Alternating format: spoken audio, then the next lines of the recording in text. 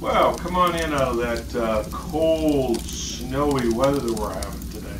Well, actually, it was, I think it was in the 60s today.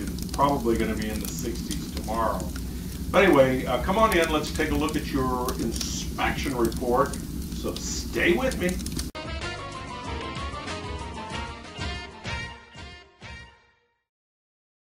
Okay, now let's take a look at the inspection report and see how it reads out. This is a generic report. This is exactly what you will get, only your information obviously will be filled into all these blanks. The upper right-hand corner of the report is the legend. Each one of these initials pertain to something.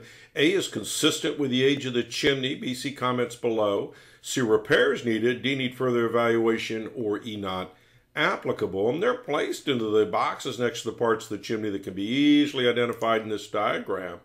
And then, of course, you'll find my comments here below.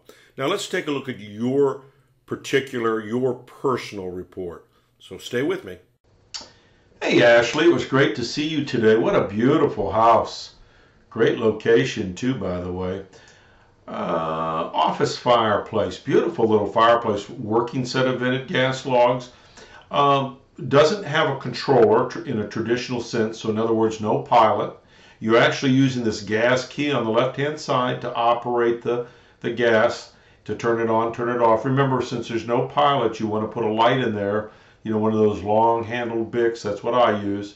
Put a light in there first, and then turn the gas on, and that'll activate the logs for you. Remember to keep this damper open.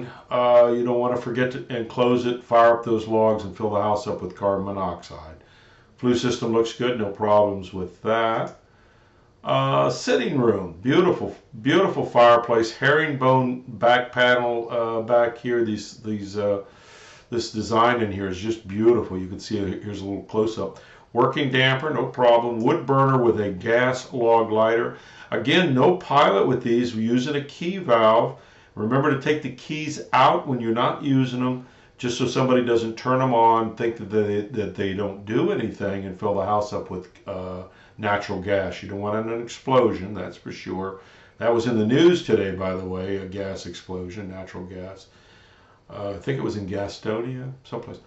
View of the flue system, looks great, no problems.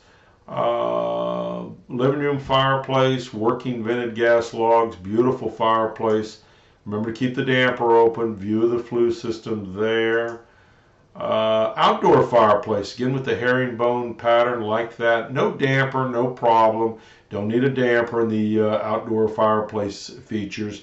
The reason for that is the dampers are strictly to block the heat and air conditioning from venting out of a room, out of a living space, and up the chimney. Well, this is all outdoors, so of course that wouldn't pertain. Using a double flue system in here, perfectly okay. Let's go up on top. This is the only one with a chimney cap. The sitting room has a chimney cap on it. All the other chimneys have no chimney caps on them. You can see that.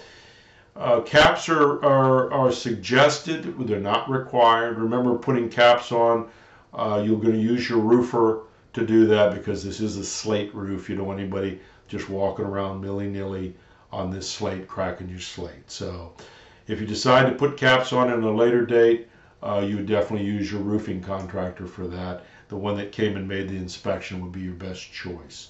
Folks, have questions for me, give me a call, 704-526-6348. You can email me at chris@affordablesweep.com. Thanks.